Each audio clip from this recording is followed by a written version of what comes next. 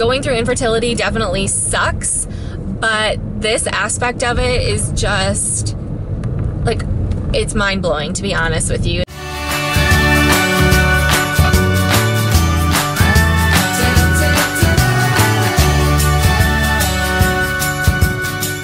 We are on our way to Chick-fil-A. I am meeting with some ladies from my mom's group. One of my friends is the head of the group through our church, and she's kind of like the one that put it all together and plans everything out.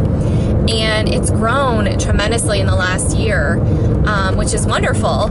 But because it's grown so much, she was thinking that we should probably put together some sort of team to help with just planning everything out and whatnot, because we now offer 2 different moms group sessions, which is incredible. So she asked me if I wanted to be a part of it, and I was just so honored to, you know, to join her with that. So we are headed there right now. We're gonna let the kiddos run around and play on the little playground area, and we're just gonna have a little planning session before the next semester starts, which is in, I can't remember if we're starting in August or September, but either way, it's like literally right around the corner. I mean, the kid's gonna be here before we even know it. But I wanted to give you guys an update. So we had our Frozen Embryo Transfer on Friday, and I was gonna vlog it. I really wanted to vlog it. When I spoke with them, I asked them about filming in the room, and they were like, absolutely not. They were very adamant about it,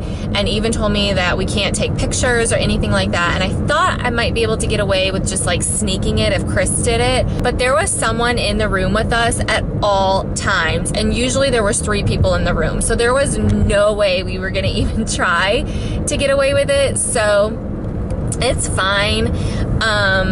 You know, it's kind of frustrating because it's like, I understand like their reasoning behind putting these like rules into place, and I'm definitely a rule follower, don't get me wrong. I mean, that's my HR background, but stuff like this, it's like if we're choosing to share it, then that should be our choice, you know, because it's more so hindering our privacy than anything. So whatever. It's just frustrating because I, you know, really want to be able to share this entire experience, because it's something that I really was missing when I was going through all of this before.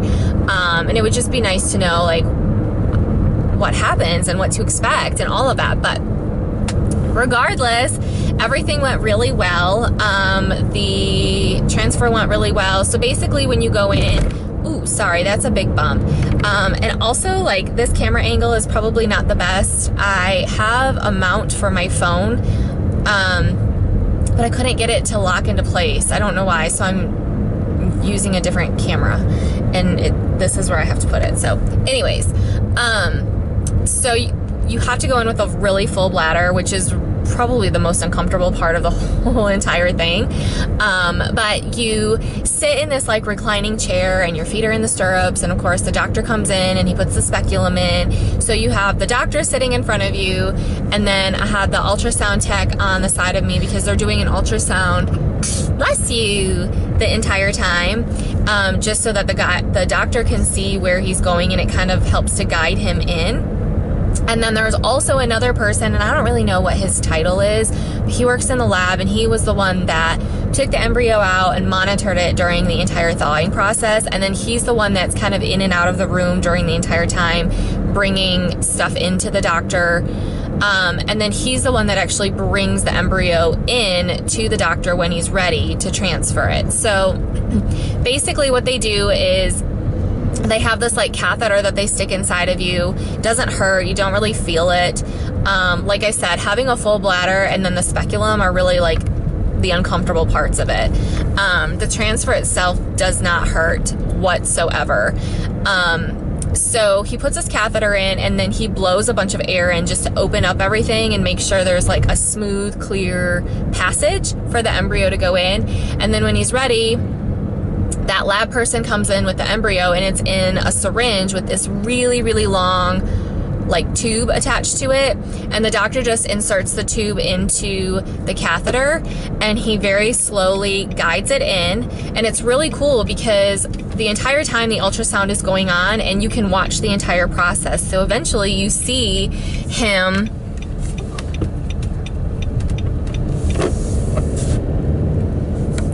working it through, and then all of a sudden it's like, boop, you see this tiny little dot, and that's the embryo. It's inside of you, and you get to see it, and it's just like, it's beyond crazy. Like, it's just the coolest thing to experience. Now we just wait and pray and hope that this is God's will for us to get pregnant on this round, and yeah, we'll know next week if we're pregnant. So the waiting is the worst part, of course. You're just like a ball of nerves and anxious and scared and excited and feeling all of the things that you can possibly feel during this process, but it's so surreal, and it's just like so crazy. I thought that I would do just a little mini haul for you guys. I went to Homegoods recently and picked up some stuff. And then also Old Navy. I shared some of the Old Navy stuff on Insta stories, but I know that not everyone follows me there. And I always like seeing this kind of stuff in people's videos. From Homegoods, I just picked up this rug. It's a 2x3 jute rug. I got this for our laundry room. It was $14.99, I believe. Yes. I love these jute rugs. I have them all over our house. I actually want to get a bigger one of this. Because I really like this pattern. I'm hoping they have like a 4x6 that I can put in front of like our front door in the living room, but I really like those. And then I did pick up some new kitchen towels. I needed some new towels. Hey bud. These were $5.99 for a pack of 2, and they only had 2 of the black and white print, so I got both of them. It's hard to find towels that are like really absorbing for the kitchen, so I think these are gonna be okay, but we're gonna give those a whirl. I have some from Target and they're falling apart, and I've seriously not even had them that long, and it's super annoying. These cutting boards I really like to get. They were $5.99, and I like the size of these. These are a little bit smaller, so I think these will be really good for just cutting up veggies and cheese and stuff like that. And I also like that these have that like rubbery, grippy backing. The ones that I have right now are completely smooth on the back side, so they do slide around a little bit, which kind of makes it a little cumbersome when you're trying to cut stuff up. What are you doing? Where is your shirt? Okay. And then I also got a new planner. I needed to get a new one because mine runs out soon. I think either this month or next month. And I'm looking at this one, and this one starts in August, and I really think, you guys, I think my planner right now ends in June. So I might be going a month without one, but whatever. Normally I get mine from Target, but I saw this one and I really loved the print of it. I loved the gold spiral detail. This one was $12.99, and it's by the brand Fringe. They had a bunch of these, and they had other prints too. But I'm really picky about my planners, so I like it to have like certain features in there. I love that this one has a pocket. You have your yearly calendar right here for this year and next year, contacts, and then you go into the month. And I like how this one is broken down. So you have your goals, birthdays, anniversaries, and then your to-do list here, and then there's a little note section. So I really like that. And then it also gives you your month at a glance. And then for like each day, this one's set up a little bit different than the one I'm currently using. Okay. The one that I'm using right now, it has it broken down by time slot. So it's in like 30-minute increments, which is okay, but sometimes I need something more than 30 minutes, you know, like maybe I need like a 15-minute increment, and sometimes it's a pain in the butt. So this one doesn't have that at all, and I kind of like that. I'm gonna try it out and see if I like just like writing in the time and what I have going on there as opposed to the time slot. So anyways, this one goes to December of next year. It's so crazy to think that next year is 2020. Watch out, baby. Thank you. And then the last thing that I got from Homegoods is this cute little letter board. I've been wanting to get a letter board, but I feel like a lot of them are so expensive. This one was $7.99, and they had a ton of them there. They also had one that was like half the size of this, so it was a little more narrow. But I love this one. I love the color of the wood with that like grayish kind of taupey background, and it comes with 149 letters and symbols. So I thought this would be really cute just for like Instagram and doing pictures and things like that. I've already started using this little sign, and I really love it. I did this little saying, with our Frozen Embryo Transfer on Instagram. Oh, I gotta show you that too. So I took all the letters apart. That was a little bit of a tedious task, but I wanted to show you how I'm going to store all of them. So this is just like a little cheap tackle box that we used to use for all of our batteries. I think I got this at Walmart, but you can get them at like the Dollar Tree and really pretty much anywhere. And so I just put the little dividers in, and then I just used some washi tape that I had and just wrote out what was in each little section. So I just have like A, B, C, D, E, F, and then all the way down the alphabet, and then I have the numbers in here, some of the punctuation, little symbols in here, and then also just like regular symbols like the @ dollar sign. And then this section over here, I figured I would just leave it like this. These are a little bit more of like the wider section, and I thought this would be a good space if I decide to, you can get a lot of the like words already made. You can get them in like different colors and cursive and different fonts. So I thought this might be a good little place to put those if I ever get those. This is from our Frozen Embryo Transfer. I am blocking out just some personal information that's on there. But this is what our embryo looked like that is inside of me now. So they give you this little shot of it when you leave, and it's just really cool. It's just a nice little sentimental gift, kind of like your first ultrasound that you get. Okay. I am gonna do this Old Navy try on really quick for you guys. Ignore everything that's going on in the background. I just have not even gotten to any of it. I've really just been trying to take it easy and relax since my transfer, but I definitely think I overdid it today. I'm certainly not feeling the greatest, so I just wanna get this done and over with so that I can go relax. But I was able to find some of the things online. I haven't looked for everything yet.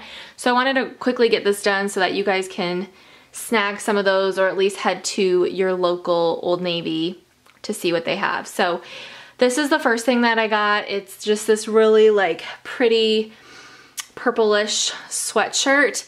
It is so cozy and soft and just so comfy. I love sweatshirts. Like, I just live in them in the fall and winter, even in the summertime, because Chris keeps our house so cold. And this one is so cute. This one is an extra small, which is an extra small, or small is kind of my normal size.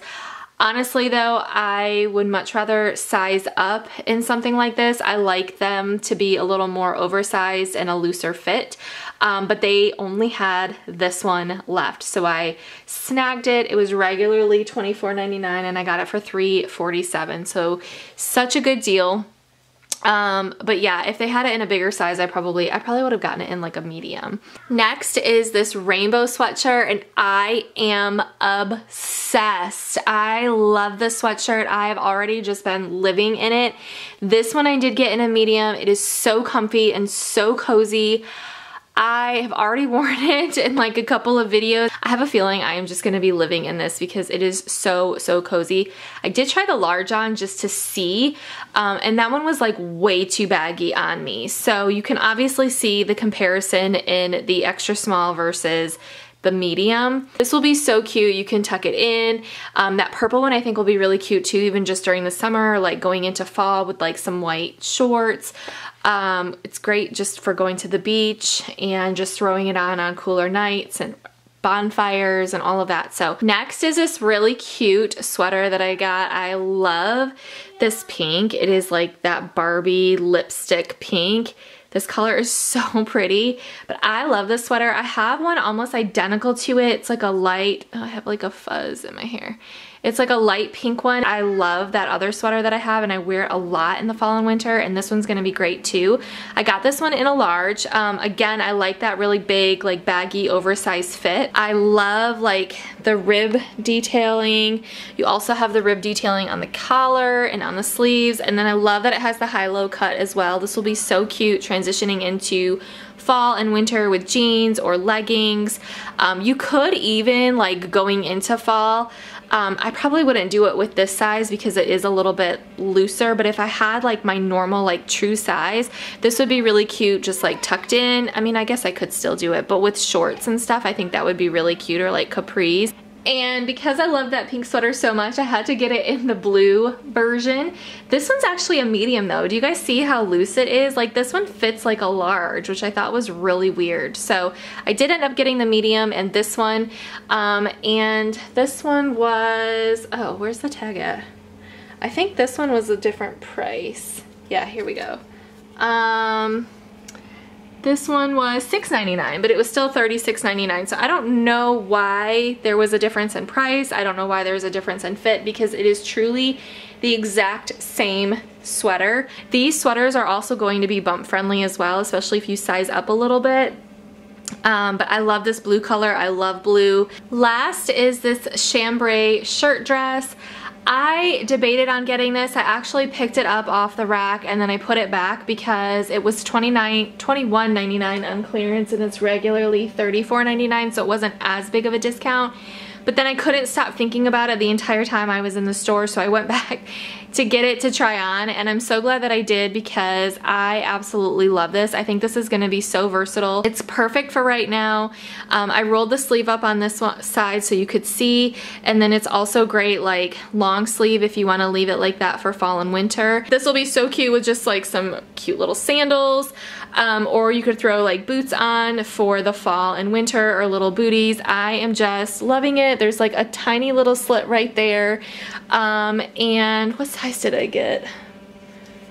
This is a small. So I would say this definitely fits true to size. You could even throw a little belt around the waist. I really think this could totally be bump friendly as well. There is definitely a little bit of give, and even if you wanted to size up one, you would have room to do that. Because I mean, I've got some bloating going on right now with my treatments, and there's definitely some room to give there. So anyways, I thought this was really, really cute. I've been kind of wanting one of these for a while. But yeah, I like this one, and I like the color of it. If you guys follow me on Insta stories, then you know all about Mr. P, the peacock that has been around. But he's a wild peacock and he just hangs out in our neighborhood. He's beautiful and he's super friendly. He'll eat right out of your hand. He loves Cinnamon Toast Crunch. We did, Gunnar and I went out this morning and gave him some Lucky Charms because that's all that we had that was somewhat comparative to like Cinnamon Toast Crunch. He wasn't really a fan of it. He did eat the marshmallows though, but I think it was a little stale too, and I think the cereal pieces were a little bit hard, but isn't he so pretty? If it looks like I have been crying, it's because I was. I'm finally, well, I just watched it, but I finally got a chance to watch Tara Henderson's birth vlog of baby Grayson, and oh my word, did the emotions flood in. Like, I could not even get through the very beginning of it without tearing up. And even just the epidural portion, I don't know what, I mean, obviously I know what my deal is. I have a lot of emotions going on right now, but yeah, it was so, so sweet. And then I just watched her latest vlog that she put up today of the first 24 hours, and he is just the cutest little baby. It just like takes me back to when Gunnar was born, and it's just like a flood of emotions. Such a precious, sweet time, and they grow up so fast. So anyways, I had edited today's vlog and realized that I never ended it, so I'm gonna do that now. Thank you guys so much for watching. Hopefully you enjoyed this vlog. I really want to get back into vlogging again, even if it's just like once a week or maybe once every other week or something. So definitely let me know whether it's giving it a thumbs up or leaving it in the comments if you want to see more vlogs. I know for me personally, I just want them for memory purposes, and also we do have family that watches as well, and most of our family, as a lot of you know, don't live near us, so it's just a chance for them to connect and see him and just watching him grow. So thank you guys so much for watching. Please subscribe if you haven't already or if you're new to my channel, and I will see you all in my next one. Bye guys!